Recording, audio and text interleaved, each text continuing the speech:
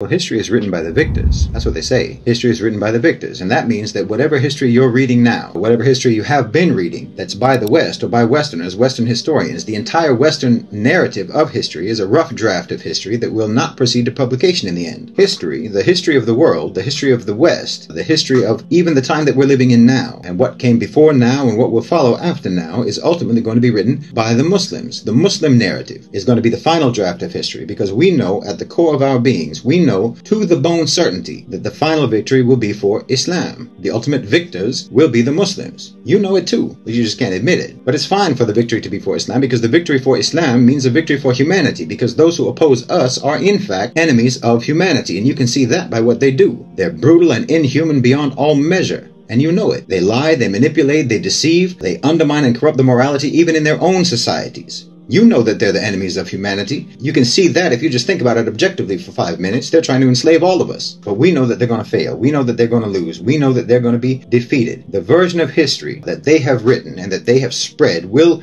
eventually be dismissed as the flagrant propaganda and lies that it is. And that includes everything that they're saying about themselves and about us right now. All of that will be discarded as dishonest, misrepresentative fiction. And the real history will be written by the victors, which means it will be written by the Muslims. And in my opinion, this is the way that we have to understand our lives today and events today. We have to understand it in line with the victorious narrative that will ultimately be written by Muslim historians in the future. We're living right now, every day, pages out of that victorious narrative. So I'm not going to say anything today about events today that will differ from what will ultimately be written about today's events in the future. I'm not going to be fooled by the fictitious narrative of the West, the narrative that will not survive the test of time, the narrative that will be thrown out by later historians as a distortion and as propagandistic misrepresentation of reality. The narrative that pushes the idea of Muslim defeat, Muslim failure, Muslim weakness, Muslim corruption, and so on. All of the things that the West wants to believe about us and wants us to believe about ourselves. I'm looking at the present day through the eyes of the history that will be written that tells the story of Muslim victory. And anyone who looks at the world today in any other way or through any other lens, in my opinion,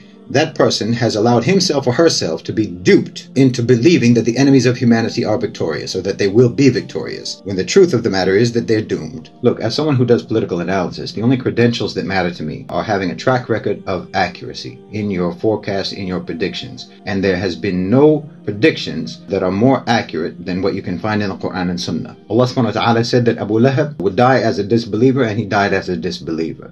Allah subhanahu wa ta'ala said that the Muslims would win at Badr, and they won at Badr. Allah subhanahu wa ta'ala said that the Treaty of Hudaybiyah would be a manifest victory, and it was a victory. Allah subhanahu wa ta'ala said that Rome would defeat the Persians, and Rome defeated the Persians. Allah subhanahu wa ta'ala said that the Muslims would liberate Constantinople, and we did. Allah subhanahu wa ta'ala promised that the Muslims would liberate India, and we did. Allah subhanahu wa ta'ala promised that Islam would reach every corner of the globe, and it has. Everything that our Creator has told us would happen has happened, and He told us that Islam would be victorious, so it will be. And it doesn't make any sense to believe in any narrative that does not take that as a given, and that doesn't interpret every day of our lives and every situation that we face as part of that story that leads to the ultimate victory of Islam, because that is the reality. And if you don't factor that into your analysis, then your analysis is always going to be wrong. You will only ever be, to one extent or another, a propagandist for the very people who will be remembered by history as nothing but liars and as nothing but losers.